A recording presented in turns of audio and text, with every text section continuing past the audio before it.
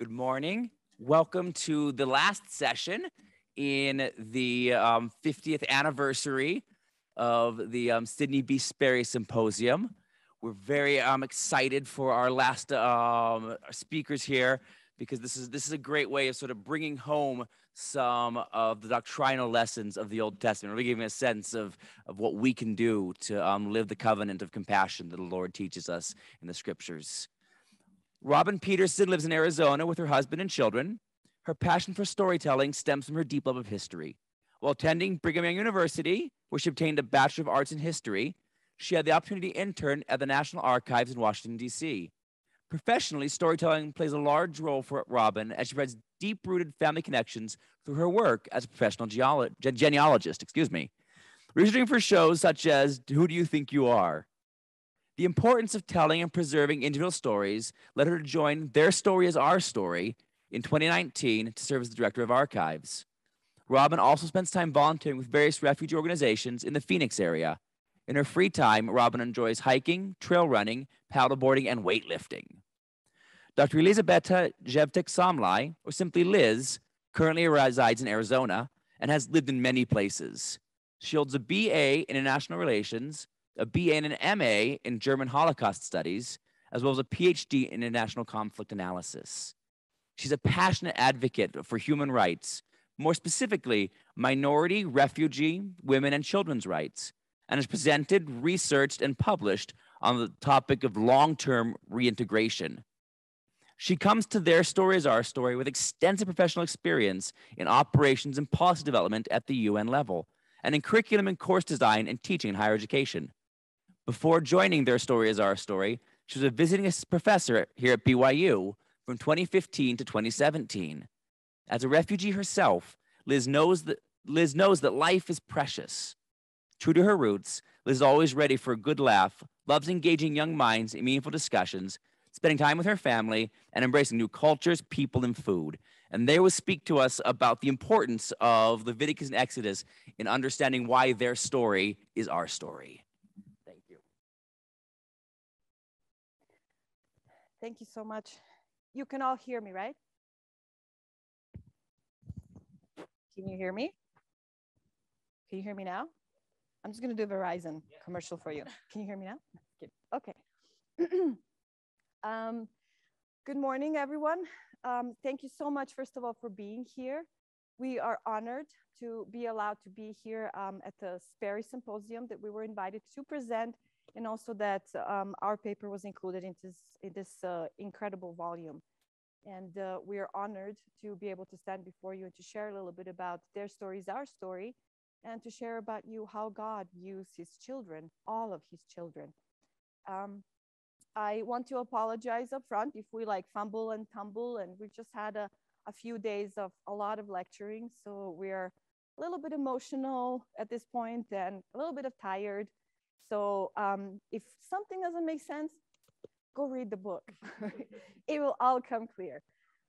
As well, second thing I want to do is I am so grateful to be part of this organization. And I want to let you know that while Robin and myself are standing here presenting to you, all of the TSOS volunteers are with us within their hearts, and they are all part of this chapter that we have in here. Many of them that have dedicated time and money and sacrificed of their own to be able to collect some of the stories we're presenting to you today, and also to make it possible for us to be here. And a few of them are sitting here, and so I want to thank him for supporting us in this effort. I also want to, and here's where I start crying already, I want to honor those who have entrusted us with their stories so that we can share them with you. They come to us at a very vulnerable time in their lives, and the things that they share are hard and very, very difficult to share. And I know that as a refugee myself, it is hard to share some of these stories. And so I want to make sure that we all are aware of the fact that we are dedicating this to all of the refugees. Okay.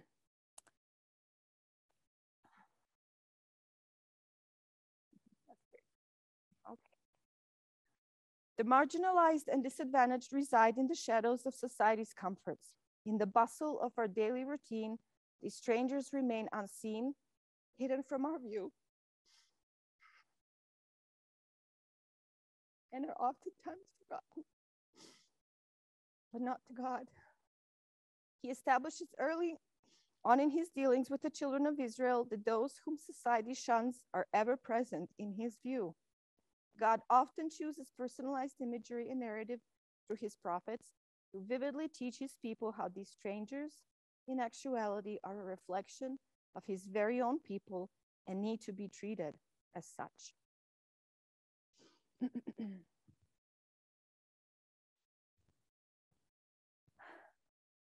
This is probably as much as I'm going to read from the book.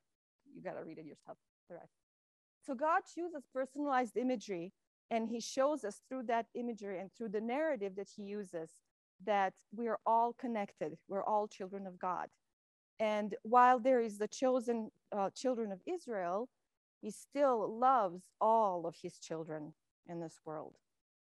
And what I love about this is that even within the Old Testament, when I was young and I would read the Old Testament, I would always be like, I'm not sure I understand what's going on here. But as I grew older and as I searched and I pondered and I prayed about it, you see so much more coming out in the Old Testament than you think is really there. And so here are two scriptures that I've put up here.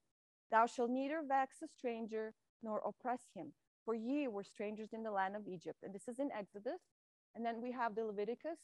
The stranger that dwelleth with you shall be unto you as one born among you, and thou shalt love him as thyself, for ye were strangers in the land of God. I am the Lord your God. I think this is very powerful imagery.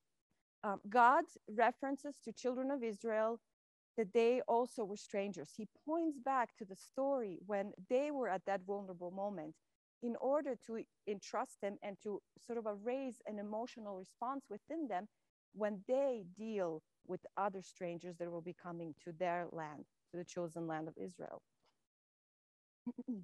So what is the message that he's trying to share with his children at this point, the children of Israel? So we discuss in the paper 4 points that he would like them to learn and like them to actually create into movement, into an actionable item to use in their life. And because we don't have time to talk through all of them, we're going to reference to every one of them, and then we will point out to just a couple of things. So very first thing that God does in his imagery, in his narratives, through the Old Testament and specifically through the Leviticus verses, is this fact of deconstructing the notion of us versus them. And that is a very powerful, very beautiful imagery that he shows this idea of mirroring and reflection of another and imperfection of another being as similar to the imperfections that we hold and what we are to do with that. Then obviously a very powerful statement that he makes that we are all aware that goes through the whole scriptures is the idea of loving a stranger as we would love ourselves. The idea that we should exercise kindness, not only because he likes to torture us with being kind to other people, but because it is actual path to holiness. It is something that helps us become better followers of Christ. And ultimately, this is the whole, part of why we're here on this earth. It is to become like God. So he is actually asking us to try and imitate his acts until we become what he is. And then he teaches us this idea that for God, remembrance is a very important aspect. And if you look through the scriptures, all through the scriptures, he talks about this remembrance. When you read the stories of the different people, it is all as a part of remembering. And in the verses that I read to you before, he does the same thing. He's calling upon them. Remember, you were stranger in the land of Egypt yourself. And what does that remembrance then do for you as a person, as an individual? So we will focus a little bit more on talking about the love a stranger as thyself, but we'll highlight through the stories that we have also in the chapter the other messages. So the main idea is that this act of loving the stranger is about removing the blindfolds of mortality that sometimes hold us, right? And through that, through the remembering of one another, we learn to remember them and to see them as God does. And through that, we then become a completely different person and we treat people differently. It is different when you meet someone and you treat them as a stranger, or when you meet a friend and you treat them as a friend.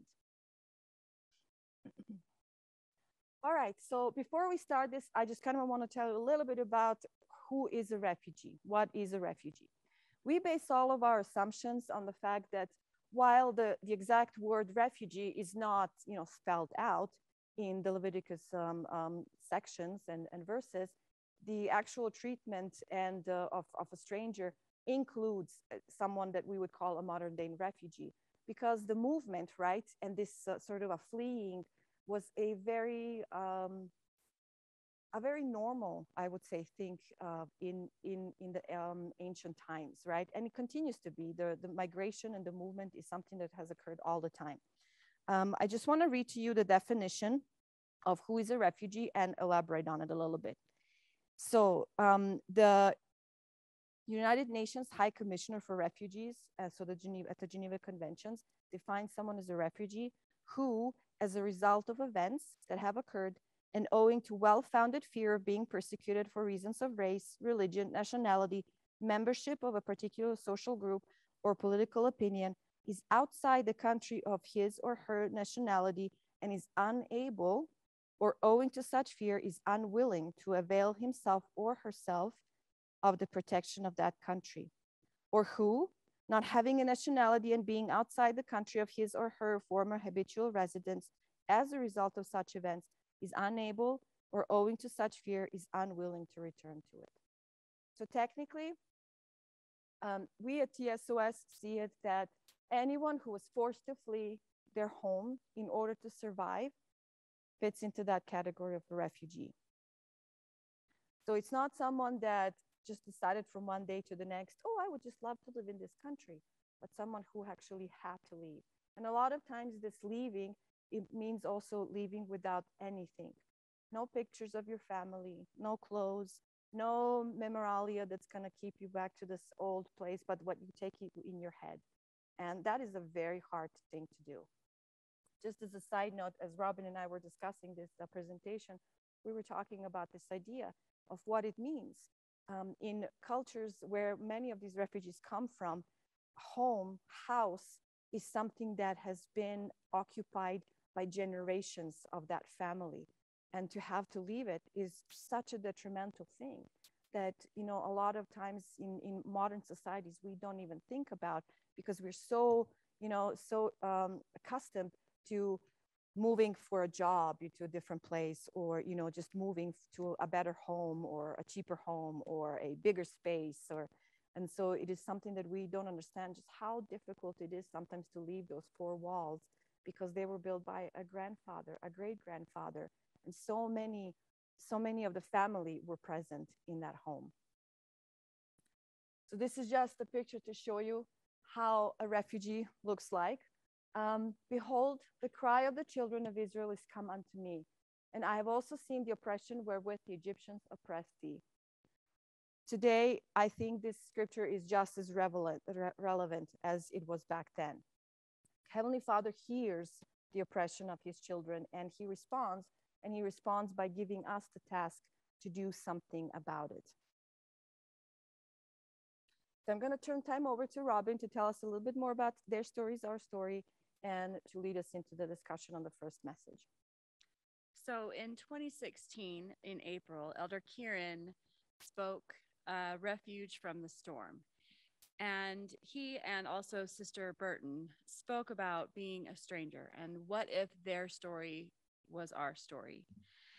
And he echoes the Lord's reminder that the children of Israel were strangers in their own land. And he reinforced the notion that as an extension of the children of Israel through our own baptismal covenants, and as children of God, we need to consider the provisions and care and protections extended to refugees. So, and Linda K. Burton also spoke in that same conference regarding what if their story were my story. So a group of like-minded writers, professional photographers, humanitarians, they took this as a call to action and they joined forces.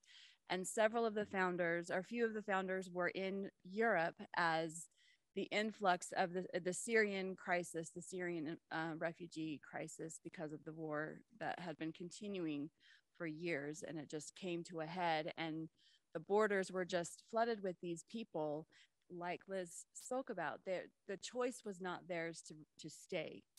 They had to flee for their own safety and protection. So TSOS was born. Their story is our story. And they began speaking with refugees and telling their stories in first person in order to remember.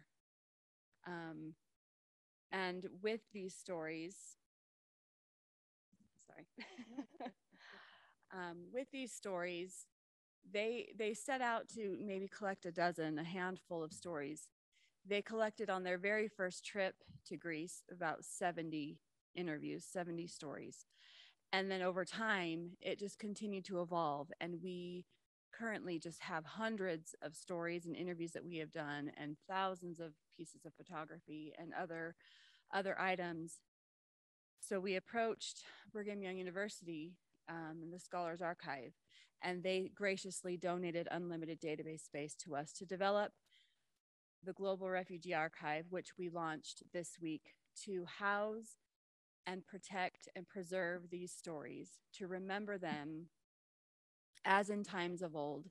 One of our founders spoke yesterday discussing the importance of story and how stories, if you look at scripture, Old Testament, New Testament, all scripture based on story. And the story of the Israelites, the story of the Nephites. And embedded within those stories is the doctrine of Christ and the doctrine of remembering and preserving and protecting, which helps close the gap between us versus them.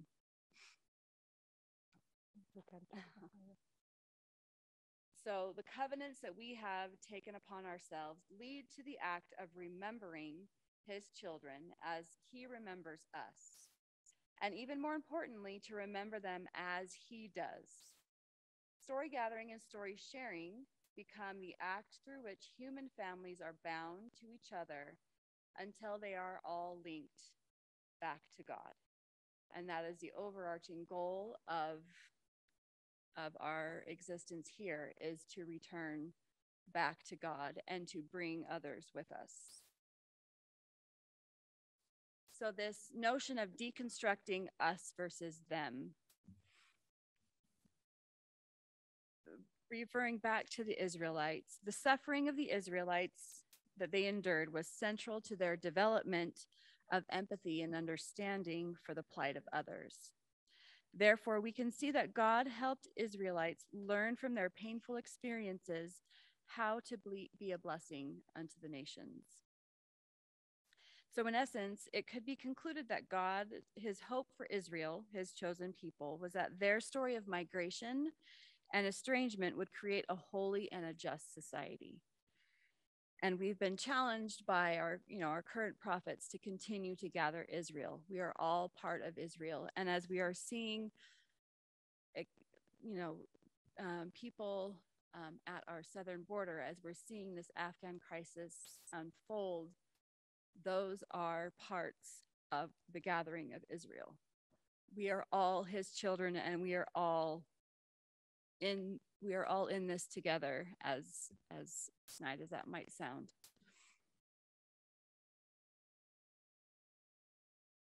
So I'm going to share a couple stories that, again, I'm only going to share some excerpts. The bulk of the remainder of the stories are within the paper, but they are also in the Scholars Archive at BYU in the Global Refugee Archive, along with many others, and it's continuing to build, and we're continuing to develop relationships with like-minded organizations to grow that archive to remember. So this is Lisa Campbell. She herself was drawn to work with refugees, and she had never done so before, but she decided to go and work at a refugee camp. And I'm just going to read this portion of her story. Like most people in the US, I hadn't been aware of the scale of the refugee disaster until I saw for myself the piles of life jackets that we all saw on the news and the boats stacked on the beach. It was so hard to wrap my head around what I was seeing. I was horrified at the stories that I heard. There's probably not an emotion that I didn't experience, standing there day after day on the shore in Greece. Watching the boats come in, I had no refugee experience, but I'm a doer. I ended up running the camp for 18 months until the Greek government shut it down. And from my perspective, this work is like being a mother. I've learned that love is a choice. When the refugees, were informed that the camp was closing, these people came to me and they said things like, "You've been like a mother to me. I don't know what I'm going to do without you." And I realized that I have met my goal. Pardon me. I was to take care of them and to show them that they are loved. And the residents of our camp felt like refugee had become a dirty word. But they're refugees because they want the same things in life that you and I want. We had engineers, lawyers, teachers, musicians, artists, police officers, people from all walks of life. They were just like you and me.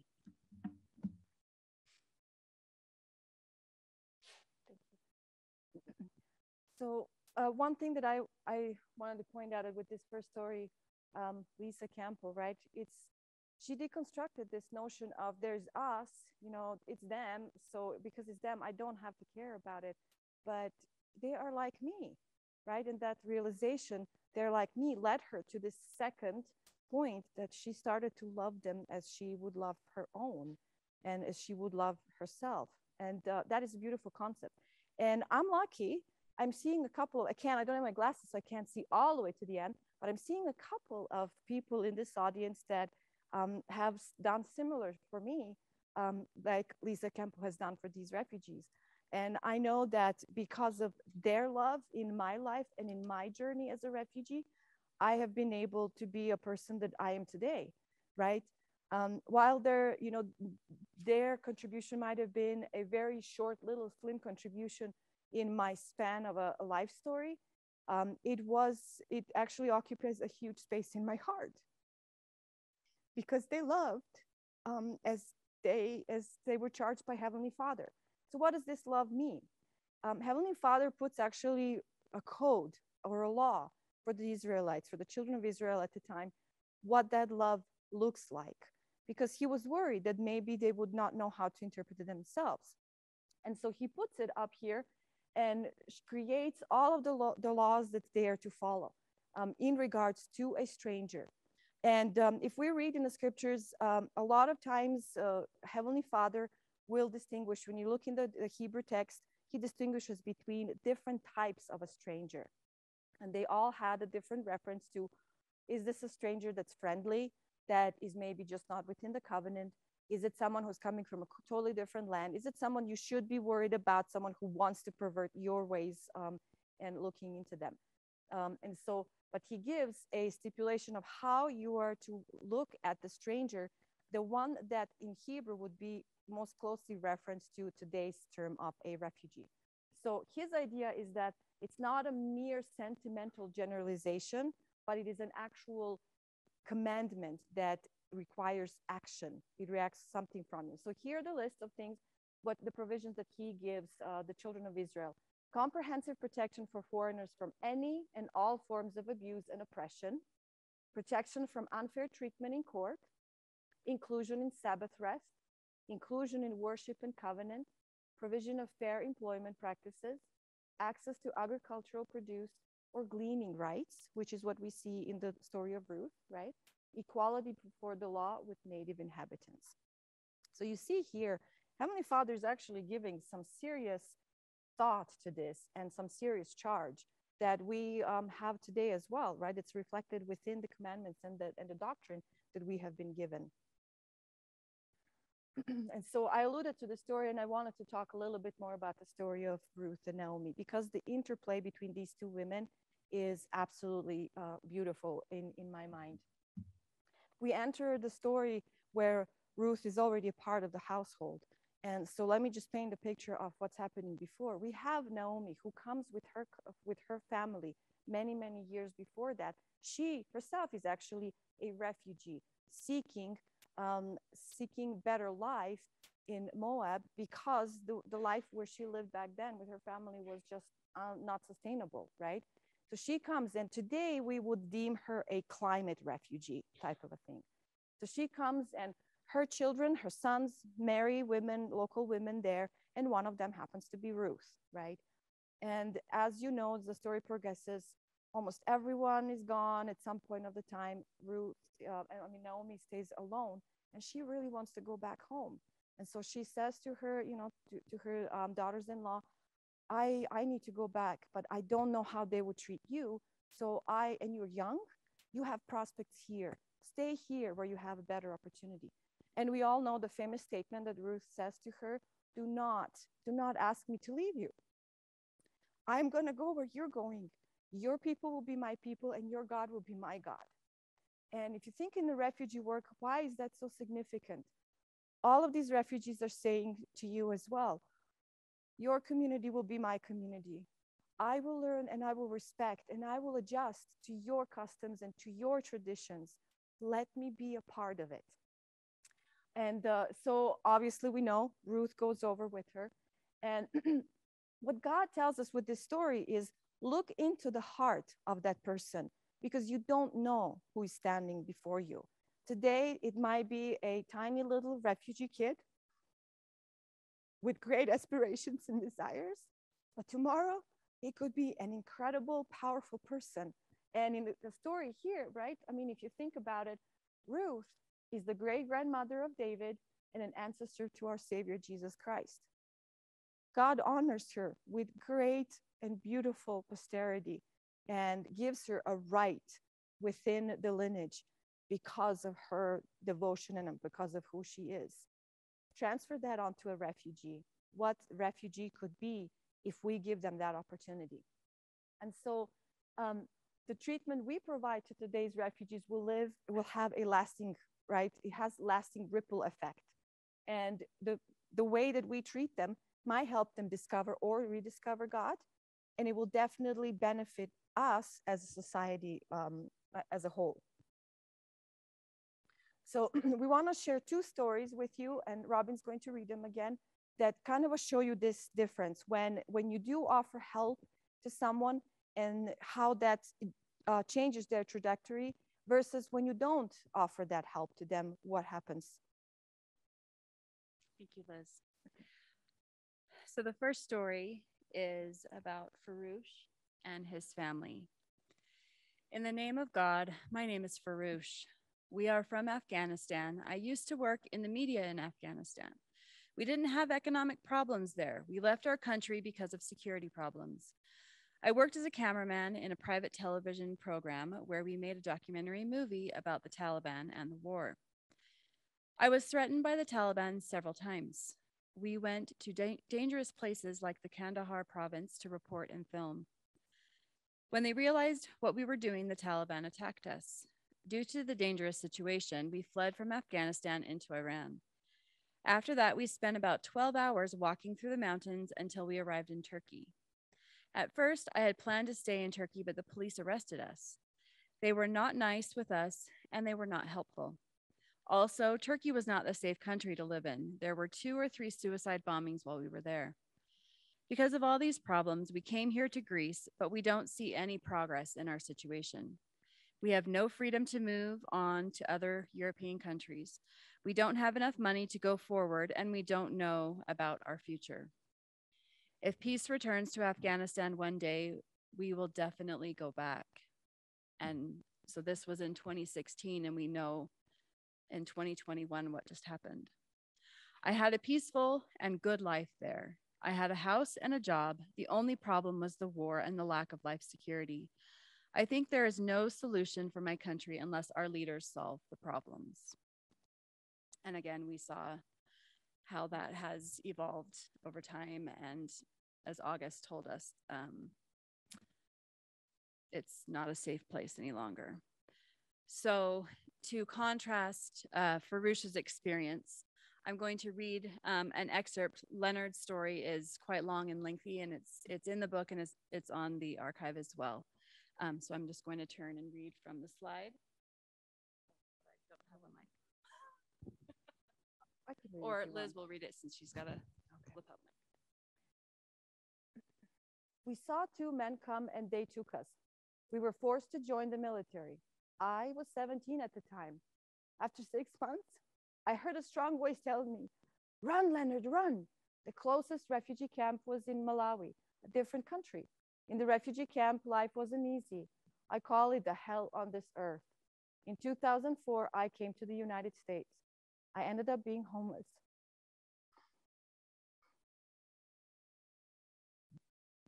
After a week, I heard a strong voice saying, "Leonard, this is not what brought you to America.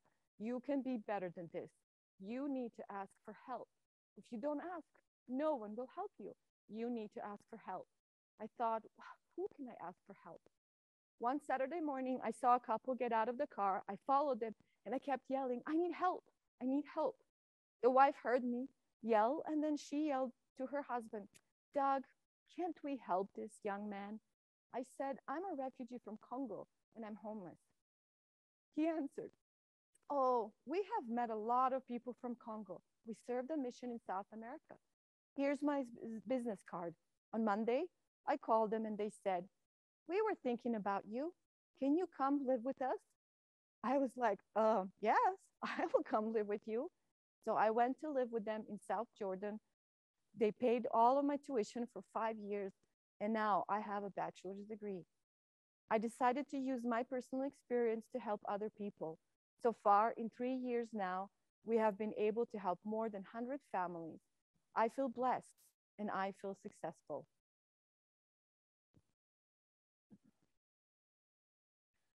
So these two stories show you a great difference, right? In first case, Farouche and his family are kind of stuck in a limbo. Because they were not able to get any kindness or any help, they probably were stuck in that limbo for many, many years. And with that limbo also comes a certain emotional tasking, right, feeling. Leonard, in the other case, was met by two people who, in their story, they take only a little tiny spot of that time, but their help has this ripple effect. And here he just talks about his bachelor's degree, but if you read the story in the book, you can see that there's so much more to Leonard. He has done incredible things with what he was given. And his gratitude to this couple is immense. And because of that kindness that was extended to him, he was able to then go on and help others. And so he's been working in Utah, in Salt Lake City area, helping refugees. And so he's given back to the community. So as a result of this, what Heavenly Father is telling us is that loving others as we love ourselves provides others with the same opportunities we have been given, and that it makes us an instrument of God.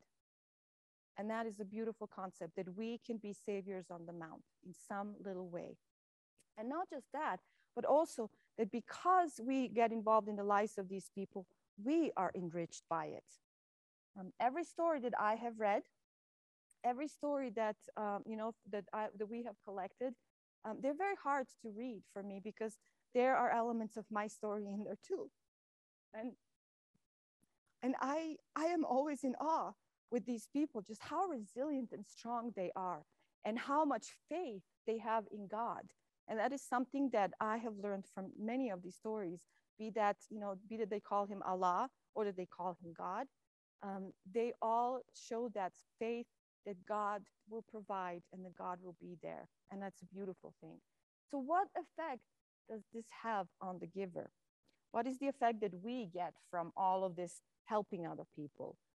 It's not just for the goody-goody feelings, but it is for our own personal spiritual progression. And in Leviticus, Heavenly Father simply outlines this very easily, and Jesus reiterates it. And as we read in the scriptures, all across the scriptures, that same pattern is repeated again. Any kindness you bestow upon the others is actually coming back to you, and it's coming back to you multifold. And one of the biggest one is that it's creating a path to holiness. Not only are you bound to others and knit into a family union, but you are becoming more like Heavenly Father, which is the ultimate goal that we all have in this earth, right? So God gives us an open invitation to be saviors on the mount. And if we accept that call, not only will our acts of kindness define us, but they will also refine us. And I love this statement by Cecilia Gonzalez-Andrew in the research that she did on this topic. And she says, as we care for the refugees, we will realize that the neighbor here is the one who, as made by God, shares our imago Dei. So he is image of God. The countenance of God is reflected in him. And that as such, we are variations on a theme. We're all a variation on God's theme. The theme of finite, yet strikingly beautiful and varied images of God who need each other. And we do. We need each other in order to progress to eternities. And like Robin said earlier, we want to go back to our Heavenly Father and bring as many of his children with us. And no better way to do that but to extend our hands to the marginalized and disadvantaged and to those who really need that help. Thank you very much for being here and for listening. We are going to leave some space for questions because we thought there might be questions about the work that we do at TSOS and some of these stories. And if you're interested in learning more, I am happy to share my personal story, but I don't want to force it upon you if you don't want to hear it. So I will say thank you at this point, and we're grateful for this opportunity, and we're grateful to Heavenly Father that we have the resources and abilities and skills to be able to do this work. And I said it in the name of Jesus Christ. Any questions?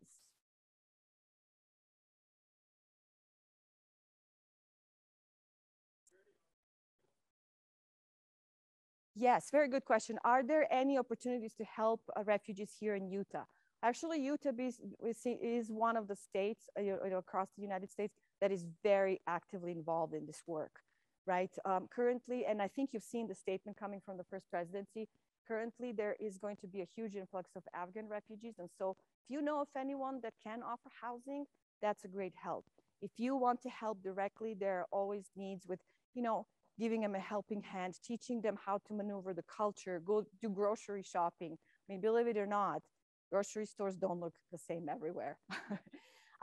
First time I actually went shopping, it took me probably 3 hours to get out of the store. And I think I'm still missing probably 3 or 4 items because I just didn't know where to look for it.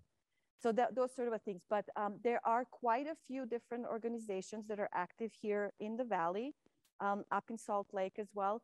And then TSOS has a chapter here on campus that you can also reach out to. And they organize different opportunities, and they send out a newsletter with all of those details that are, as a student, right? If you have a little bit time, you can still do a little bit. And if you have more time, you can do a little bit more. So there are those opportunities then. And our campus chapter head is Jaron Hickenlooper, and he's sitting back there. You want to, yeah, there you go. Wave at him. Wave back there. So connect with him, and he can provide you with some more information.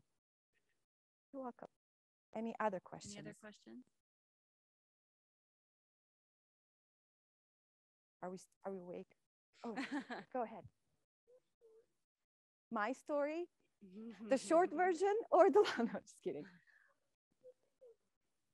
Oh, you can't hear me?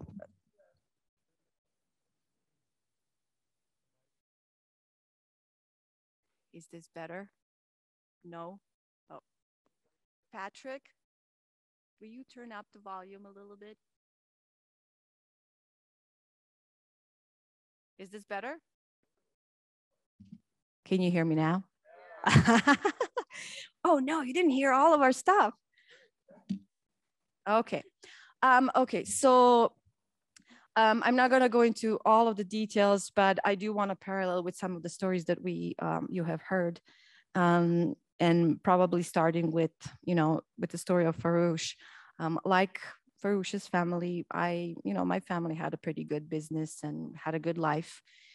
We were well off, we weren't rich, but we had a good life, and I was happy. I had a good, happy childhood. I have had loving parents, just like Nephi. And this is, I think, what brought me to the gospel was when I started reading the Book of Mormon and I started reading the story of Nephi. It was like my story, and I just, kept going into it. My family was very active in engaging in civil society and sort of trying to speak sense into people's minds and hearts. They were trying to calm down the aggressions and animosity that was happening between different groups. I was born and raised in Yugoslavia, and this was right before the breakup of Yugoslavia, right? And so now I have a Serbian citizenship. So obviously the country broke up. And so we had a huge civil war. Within that, we also had an ethnic conflict. I am a Roma or a Gypsy. So on top of all of the activism of my parents, it was also that issue that there was talk of purity, and I was not considered pure. So I'm being purified now. If you come closer and you see me, I have vitiligo, so my skin is all getting white, pearl white. So I'm telling everyone I'm being celestialized. But if you knew me then, I had olive skin.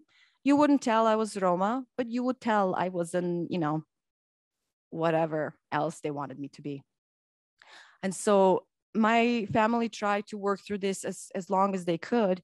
But when we received a drafting command from my brother, and we received enough of threats on my life and my chastity, my mother simply said, this is the point of no return. I'm not going to sacrifice my children and their lives for this.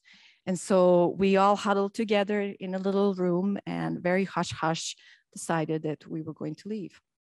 And so we left during the season of holidays. So it wasn't evident that we were leaving. And we only took a handful of things with us, which we lost most of it on the way. So I don't have very many pictures or anything. Luckily, I still had some of my documents, but not even that much of that. And during our escape, I don't know how my mother, heaven was open and blessing us. There were many miracles that we actually made it into Austria. But Austria was very merciless. My mother died during that flight. We stayed there and we tried to go and get some help, and no one would help us because we came from the wrong side of the conflict.